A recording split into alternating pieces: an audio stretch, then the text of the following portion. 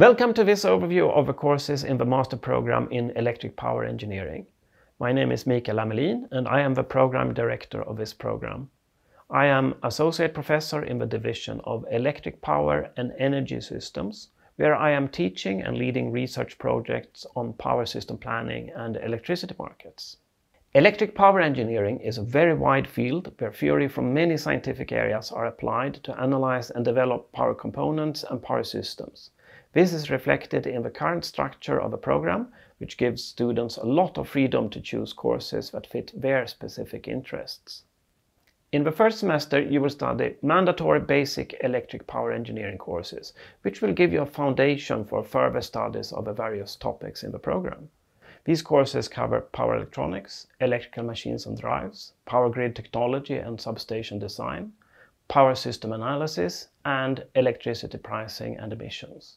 In addition to these technical courses, there is also one more mandatory course named the Sustainable Electric Power Engineer. This is a course to reflect upon learning and the role of electric power engineering in society. It runs over the entire program with 2 seminars per semester. In the second semester, we focus on advanced power system theory. In total, you need at least 22.5 credits of these advanced level courses, spread out in this semester and in the second year. You can choose from more than 20 courses, which continue and elaborate on the topics taught in the basic level courses from the first semester. And in addition to that, the Sustainable Engineer course from the first semester continues also during the second semester. The third semester is moving towards applications of electric power engineering. You will need to take a larger project course.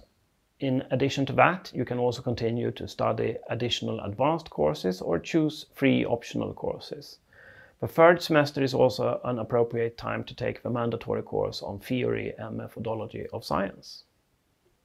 Finally, in the fourth and last semester, the main course will be your master thesis project.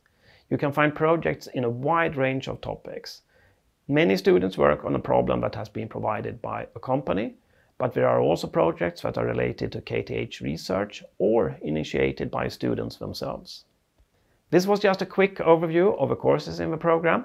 For more information, please find the program description here on the KTH website.